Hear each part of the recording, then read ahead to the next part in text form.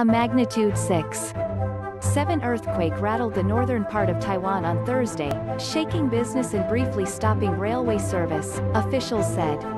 The strong quake struck around 9:20 p.m. at a depth of 48 miles off the island's northeastern coast, according to the island's Central Weather Bureau.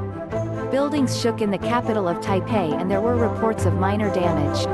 The high-speed railway line that runs north to south across the island came to a halt before returning to regular service, the Transport Ministry said. There were no immediate reports of injuries. The self-governing island off the coast of mainland China is frequently hit by earthquakes since it lies near the junction of two